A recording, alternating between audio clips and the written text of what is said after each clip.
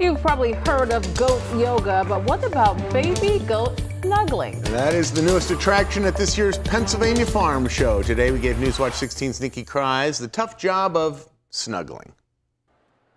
Animals are a big part of Pennsylvania's agriculture, and there are more than 4,000 of them at the farm show. Some of the youngest animals here are turning out to be the stars of the show. One of the newest attractions at this year's farm show is baby goat snuggling. It's just insane. It's never in my wildest dreams thought it would be this big of a success. 40-minute lines yesterday, all day long, to come snuggle all these baby goats. Justin Steinmetz and his wife Lauren have a goat farm in Berks County. Last summer, they had the idea to bring baby goat snuggling to area events, and it took off.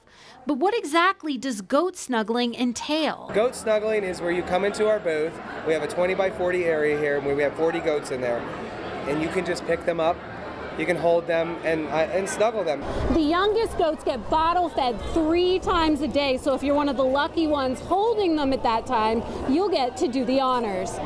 Frosty! There is a long line for the attraction, and people love the baby goats. I'm in heaven right now. I love it. It's amazing. I'm an animal lover, and this is the best thing that I've ever seen here. I come every year, and I love it. It is awesome. She loves the animals. We love to come see the animals. Steinmetz says snuggling baby goats also relieves stress. Whether it's nibbling on your ear or your shirt, chewing your shoelaces, jumping on your lap, you get to bond with the goats. It costs $5 to snuggle baby goats at the farm show, and there is no time limit.